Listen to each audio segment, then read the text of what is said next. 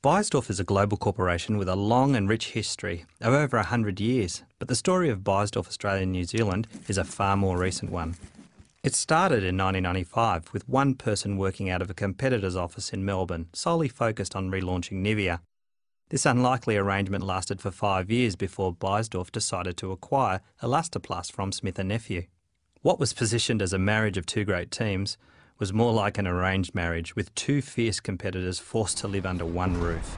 This threw up numerous challenges, not the least of which was integrating three distinct business cultures, that being the group from Nivea, Elastoplast and Beiersdorf Pharmacy, into one Sydney-based company, while simultaneously divesting a whole hospital and burns garment business.